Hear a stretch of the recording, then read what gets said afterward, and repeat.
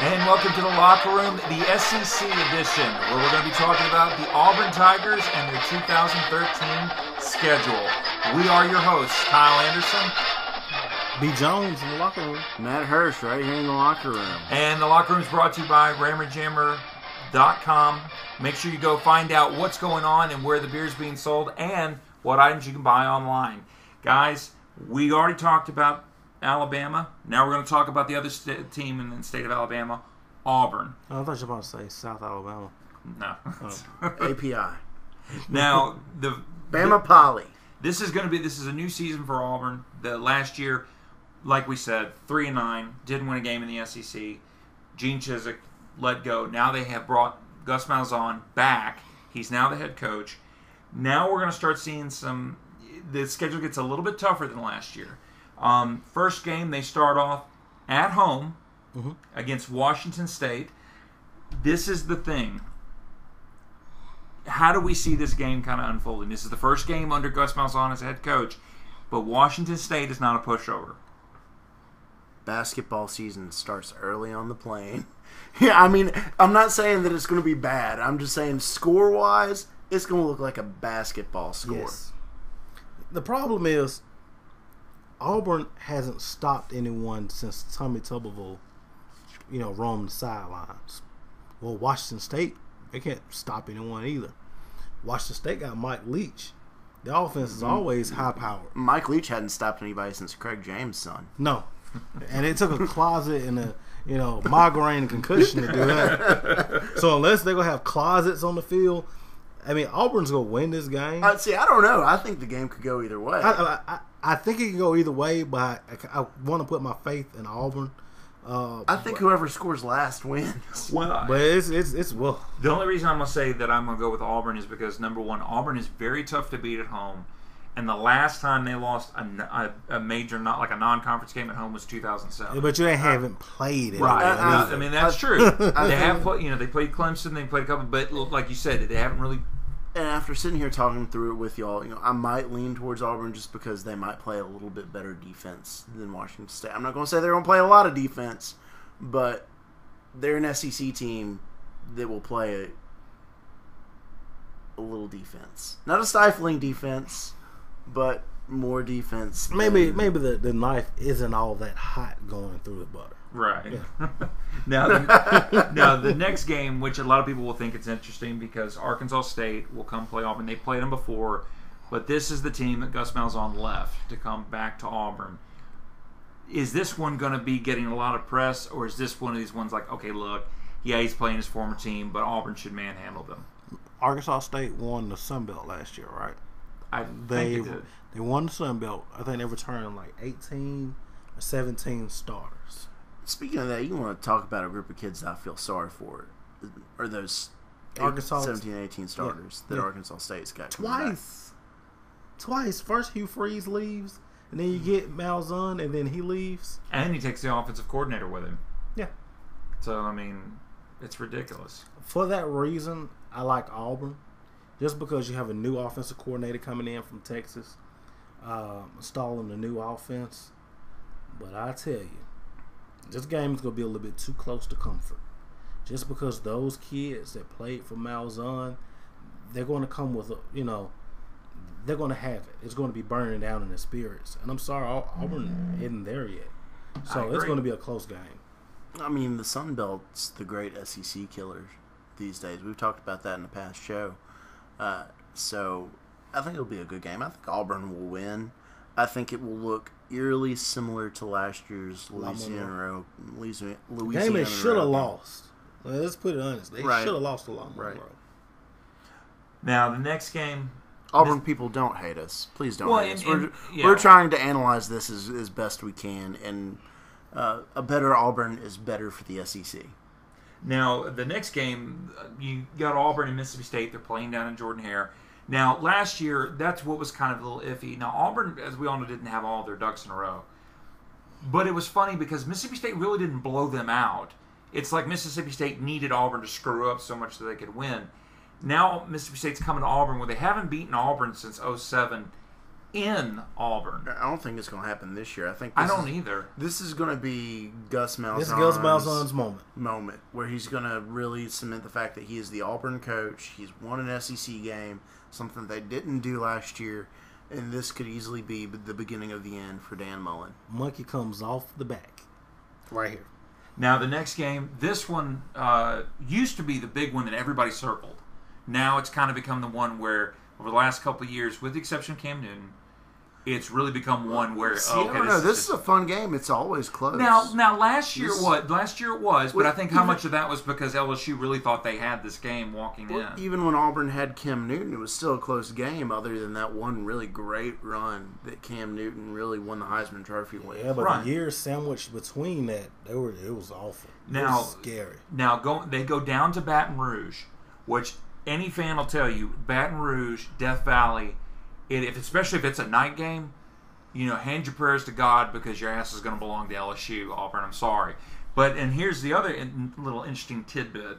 Since 1999, LSU is 6-1 against Auburn in Baton Rouge. I mean, and you're taking a first-year coach down there. You don't know how the offense is going to respond. Probably you don't even know how the defense is going to respond. Yeah. But this is the thing about it. Last year, LSU, Auburn, you know how close that game was. Right. But if you look at it statistically, you never thought Auburn had a chance, even watching that game. LSU had almost 400 yards of total offense. I think Auburn had a little bit under 120. That game, it was close, but it was never really close. Well, don't be surprised if it looks exactly the same way. It might, because Les Miles is going to play conservative, just as he did last year. This will be a game for the kickers to shine. Yes. It always is. It usually is. But I tell you what, shine or do terribly. It also has the ability for Auburn to hit the pavement pretty hard and turn into one of those ass whippings we saw 2 years ago in Baton Rouge. But I tell you, the LSU's defense versus a young Auburn offense, I think will be what steals the show or wraps up the game at least. I'll take Chavis's defense. I'll take Chavis's defense. Now, the next game, Auburn comes back home. They get the Ole Miss Rebels. Last year, this was really one of those games that did go back and forth, but Ole Miss this is where you really saw that Ole Miss start to click. This is going to be an interesting game because it's the last two coaches of Arkansas State, basically. Yep. I think Ole Miss is just going to probably wear Auburn out. Ole Miss. Hotty, gosh almighty. And the funny thing, this will be, if they do win, it'll be the first time in almost 10 years they've beaten Auburn in Auburn. That is an interesting fact. As good as Ole Miss has been and the talent they've had with Eli Manning and everybody else, you haven't won in Auburn since 2003. Well, Eli Manning is the last one that won. Yeah. Won there. But then the next quarterbacks, they've had some good ones. They've had some good talent, but they just couldn't put it together. Now, they'll get Western Carolina the following week.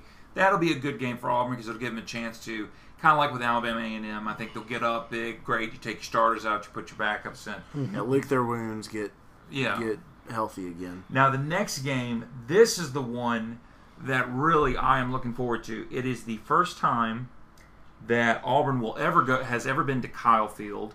They go to play Texas A&M, and Auburn has never beaten A&M. Ever. Yeah, you're just saying Kyle, you're just saying it because it's Kyle Field. Yeah, that's why I'm saying that. But no, I mean, and then you look at last year where Auburn was keeping it close for the first couple of minutes of the first quarter. Then it was turned into the Texas A&M show, and it was embarrassing. That's because they had the ball. Because once they gave the ball to Texas A&M, it was over. I mean, this game was over quick. And it's probably the same way this year. Yeah, I don't think that with a young team, a young coaching staff, they are not going to be able to handle Kyle Field. No.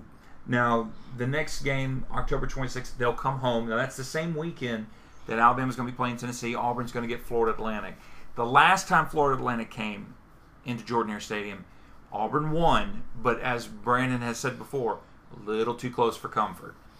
I don't know what's going to happen this season because Schnellenberger's not at Florida Atlantic, but that doesn't mean Florida Atlantic still doesn't have players. They've got some talent. Florida talent. Yeah. So I don't know how that one's really. I'm going to give it to Auburn because Auburn always plays tough at home. Yeah. So I give them the edge on that. Yeah, one. I like Auburn. I think this is pretty easy one for Auburn. Now, the next two games, they're on the road. First game in November, they go to Fayetteville, and they're going to play Arkansas. Now, they've already started hyping this game ever since SEC Media Days because of the head coach of Arkansas saying, this fast-paced offense, it's hurting players. Malzahn was like, well, y'all need to speed up and do all this. So they're starting to turn that into something. How much of that do you think will actually be a really close game, or do you think, no, it's the schedule gets to Auburn and they're going out to Arkansas where they don't really have a very good record? I actually like Auburn in this one. This might be a faux pas as far as sports talk, but I don't know if I have an opinion on this because I don't know. I don't think any of us knows because, how good is Auburn really going to be up until this point? And how good is Arkansas going to be up until this point? We don't know. This is going to be something that kind of really sets the tone for both teams because we have no idea what to expect from either team, especially Arkansas. Yeah, but looking at it, if I had to play it over, I would have to lean Auburn here. See, but here's the thing: Arkansas has given Auburn so much trouble over the course of the past 20 years since Arkansas has been in the conference. If you think about it, Arkansas really has been the thorn in Auburn's side, especially Tommy Tuberville. Especially Tommy Tuberville. Now, the next game, they'll go to Neyland Stadium, going to play Tennessee Volunteers. Now, another unknown. Right. Now, that actually has kind of been a little bit of a rivalry, but, the thing with Auburn is Auburn seems to not be phased whenever if they do have to travel to Knoxville. They just seem to have it figured out. It's like it doesn't really faze them. Maybe it's because they don't play them all the time, or maybe it's just it's Tennessee and they know they can beat them. This one, I agree, it's another unknown. I just don't know. And a lot of this also, folks, depends on what happens. Are you losing players throughout the season? Are you having it where your defense is struggling or your offense is struggling?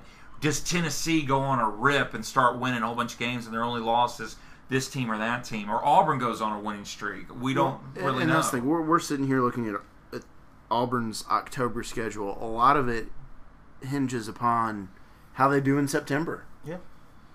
Now, the next game, the oldest rivalry in the Deep South, they come back to Jordan-Hare. Now, this is another one of those quirky things.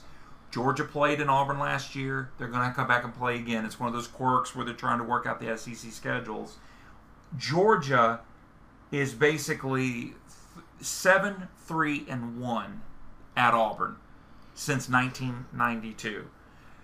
That right there proves to me that home field advantage doesn't matter much. And if Georgia is as good as the coaches poll is saying they are, ranking them in the top 10, I don't know if it'll be as bad as it was last year where they shut Auburn out and it was embarrassing and you saw Mark Richt call off the dogs. I do have a feeling that Auburn will put up a fight, but I just have a feeling that Georgia's too much. It might not be last year bad, but it might be 2011 bad. And both of them were equally as bad. He called off the dogs both. I'm almost willing to go out on a limb because this game, with this one, you know how players have their Heisman games. We talked about how Cam Newton's Heisman moment was versus LSU and how Johnny Manziel's was versus Alabama. Aaron Murray could win the Heisman Trophy this game. Yep. And I don't think anybody would disagree with you on that. I mean, he is a very good quarterback. Or either Marshall or Gurley. That's true. Two backs. Right. And I mean, I don't think they're going to be Heisman candidates by any means. Just because they have to split time. Right. But they, without a doubt, make Aaron Murray a better quarterback. Yeah. Now, Auburn will get the next week off, which gives them 2 weeks to prepare for Alabama. That's one of the reasons in the Alabama schedule why I was talking about that Auburn will put up a fight, because the last time Auburn got 2 weeks to prepare for Alabama was in 2009. Now, granted, Alabama ran a very vanilla offense and defense. They were saving everything because they were waiting for Florida. But when Auburn jumped out to that lead and Alabama finally woke up, it was just a shootout the rest of the way. Do you guys see that happening, or do you see it where, no, it's just going to be Alabama's going to take control? from the get-go. I think that Auburn may put up a quarter fight, but then after that, you're going to see bigger Army, faster Army, stronger Army. Their will, that's it.